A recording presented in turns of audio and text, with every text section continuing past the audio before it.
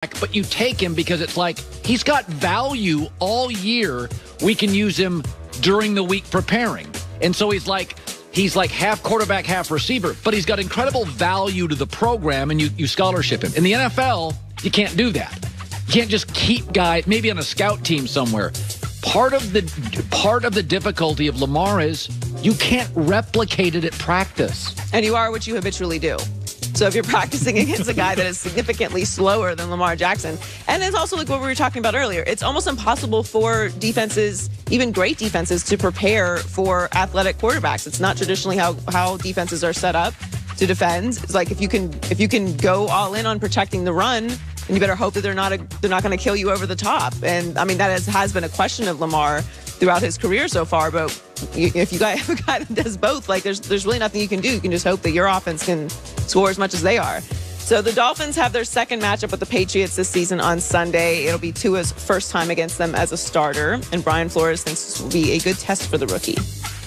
I don't think there's any way he's seen everything he's likely to see. He's just, so young in his career. Look, I mean, it's going to be a very big challenge, not only for Tua, but our entire offense, our entire team. Bill Belichick loves a good young quarterback matchup. This is one of my favorite bets in a long time, and I'm not going to tell you which way I'm going, but I've got a real strong belief on this game for a couple of reasons. So this is part of my Blazing Five. Oh, it is a Blazing Five pick. It's a Blazing Five pick, and I'll just leave it at that. It's a Blazing Five pick. Well, we know Bill Belichick is 21-5 against rookie quarterbacks with the Patriots. They are 8-0 against rookie quarterbacks since 2015. This is a very, very big game for the Dolphins. Obviously, the Patriots are still technically alive, but this is a bigger game for the Dolphins as they are in the 7th seed right now and in the wild card. They have the Patriots this weekend, then they're at the Raiders and at the Bills. So they need to win out. The Ravens are in the hunt, 8-5. Raiders play Thursday. Who do the Browns play? For the record, very, very strong weekend of NFL numbers. Now, I said this. The Browns play the Giants on Sunday night. Giants played their worst game of the year. Watch the Giants Sunday night at home. Bad mood. It's very interesting. This is a very important weekend, starting with Thursday night. Browns are on a short week, come off a highly emotional game. Giants are ticked. Just saying, keep your eye on that one. Joy with the news. Well, that's the news. And thanks for stopping by. The Herd Lie News. I got to tell you, sometimes there's rumors and sometimes there's rumors that make sense. Peter King was talking about in his column, this is a rumor with legs, that Matt Stafford and the Patriots may end up working.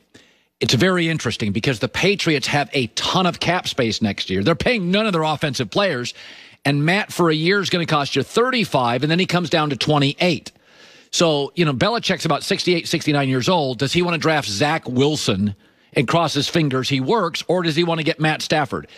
Matt Stafford, first of all, completes 63% of his passes in his career. It's gotten better in recent years as the game's become more offensive. It's closer to 64.5. He's got a 90 passer rating and 2 times as many touchdowns as picks.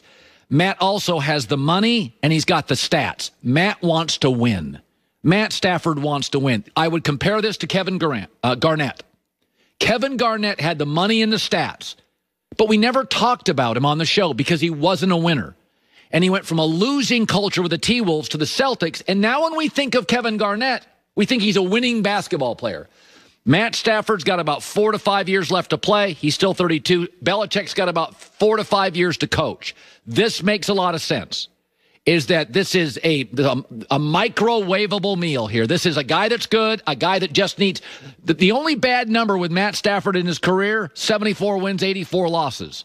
That's corrected. All those close losses become close wins with Belichick, who's certainly worth 3 to 5 points a game. So this is one that's got legs. Kevin Garnett, stats and money, losing player. Went to the Celtics, he had all 3. I think this makes a ton of sense for Belichick and a ton of sense. And that New England's got, I think they have more cap space than anybody in the league next year. I think it's them or the Jets. They got a ton of cap space. Going to the grocery store is on everybody's list. The holidays, it's more jam than ever, and it's also, they say grocery stores are one of the places you can get COVID to a higher percentage. That's why Butcher Box is great. Butcher Box delivers to your door overnight fresh protein, seafood, salmon, and scallops, and they also work directly with farms who are into the environment and sustainability and caring for animals. It's organic chicken. It's 100% grass-fed, grass-finished beef. Fresh-caught seafood. Delivered overnight to your door. Go to their websites if you're not a chef but a griller. Lots of recipes you can follow. And right now, if you sign up at butcherbox.com/herd, for a limited time, new members get free bacon for the life of your membership. 1 pack of bacon free in every box. ButcherBox.com, delivered to you, to your door, free shipping as always. ButcherBox.com/herd. People label the GOAT, or this guy's the GOAT of this guy's the GOAT of that. It used to be greatest of all time is one person, right? But now, because there's way too many GOATs, I think you have to break it out into specific categories. Best winner of all time, person who's won the most championships. Best player, which involves talent and ability and what you did with it. Most talented player, That'd probably be you. Best thrower of the football. That's probably you. There's all these different ways you can break that out. No, nobody does that. Aaron, there's one GOAT, it's Brady, it's not you. Nobody breaks it up like that. You want us to. Nobody breaks it up like that, Aaron. Michael Jordan's the GOAT. Wayne Gretzky's the GO. He's like the chosen one, or what do they call him? The great one. He's just the GO. And then there's like Michael, and there's Brady, and then there's Gretzky, and it was like Pele. Nobody, Aaron, is doing that. I will, though, say of the 12 greatest quarterbacks I've ever seen, I've always looked at them differently based on a lot of factors. I would say of like the 12 best quarterbacks I've ever seen, and this is, here's the three groups. I would put them in the super talented. And to me, that is Favre, Marino, Rodgers, Elway. Some won a championship, some didn't, some won a couple. God gave them something that nobody else had. Arm strength, release, it's just different looking. Favre, Marino, Rodgers, Elway. It just looks different. I would say there's the super winners. They also had talent, but maybe it was their leadership, their coach. They just played in big games forever, and they seem to win a lot of them. Bradshaw, Aikman, Brady, Montana. And then I would classify the super unique. Breeze is the most accurate thrower of the football I have ever seen. Russell Wilson's the single greatest playmaker. Peyton Manning changed the game intellectually. He was a coach on the field. And then Steve Young was a precursor to Russell Wilson.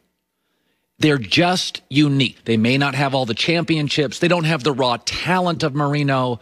They're maybe not as, but there's something there. It's a little talent, a little leadership, a little winning, and I've never seen another quarterback I compared to Peyton, ever. It's just the way he played. Now, I will say this. Patrick Mahomes is the only quarterback I've ever seen that could be in all three of those. He's it. Not saying he's going to be. And I need to see. We're really, he's been at the party for about an hour and a half. Let's see a couple more years. He's the only quarterback that he's unique, left-handed throws, sidearm talent. It's